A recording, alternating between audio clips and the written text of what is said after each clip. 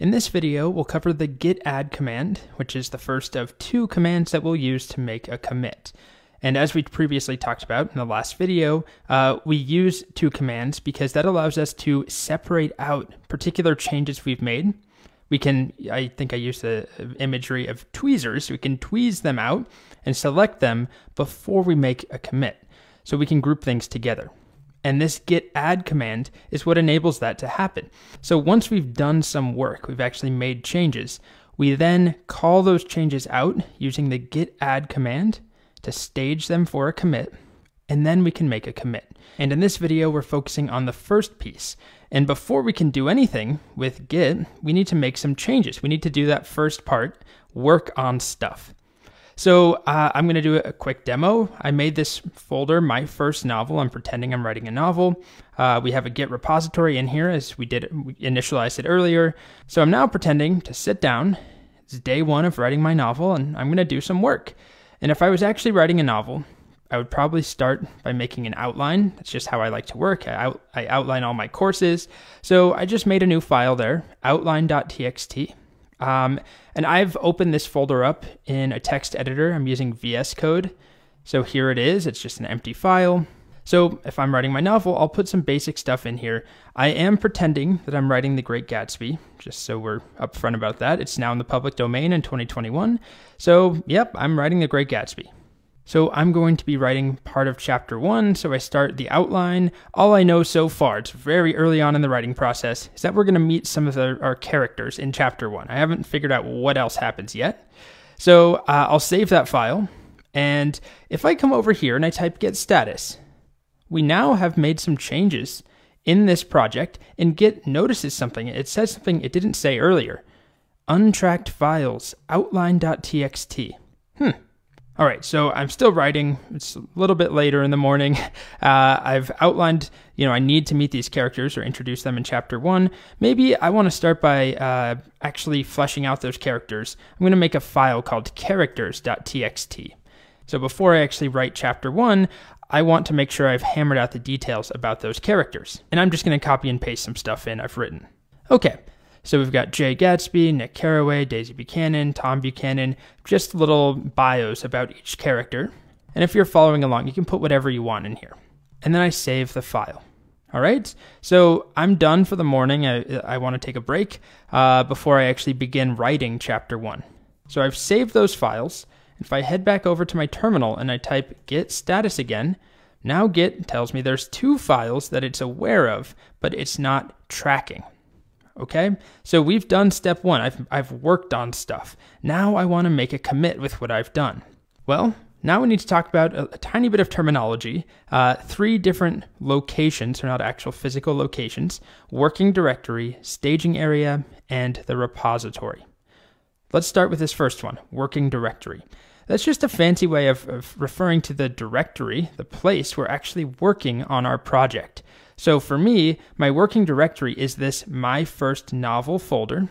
And in our working directory, I have 2 files at the moment. I might have more. I could have 100 files in here. The working directory just refers to this directory where I'm working. Then we have the repository itself. This is the .git folder. Remember, there is a .git folder here, ls-a, there it is. Inside of that folder, at the moment, there's some stuff that's just there, some default contents. But once I actually make a commit, git commit changes what is in .git. It actually adds new commits to that folder. So when we actually make a commit, we are updating that folder, the actual Git repository.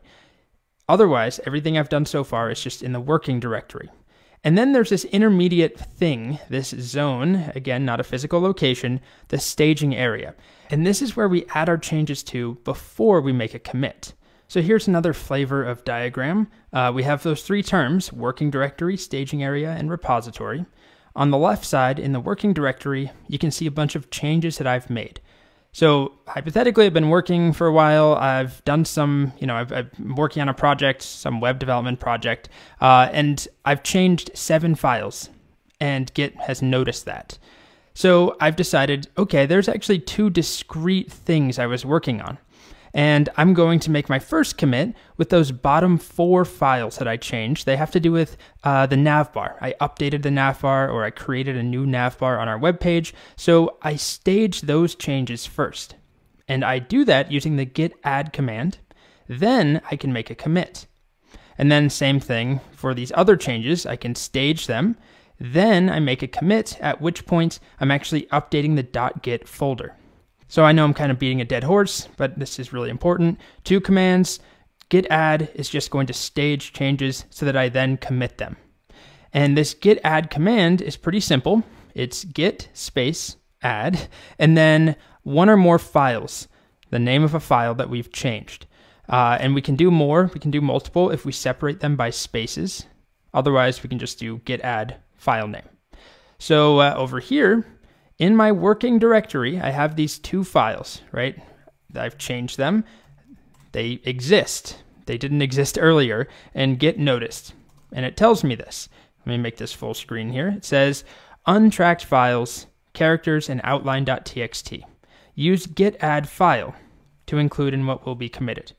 Okay, so why don't we do that? I'll add the first one. So git add, and I can do autocomplete if I type something and then hit tab.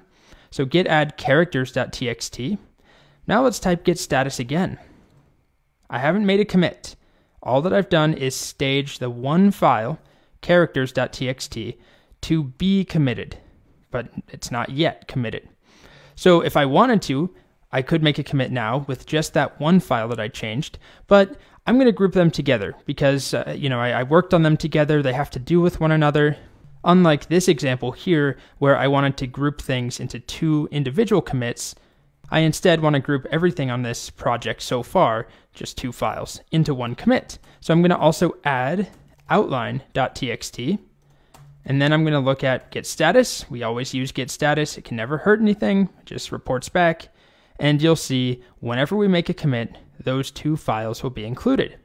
So what we need to do next is cover git commit. We need to learn how to make those commits.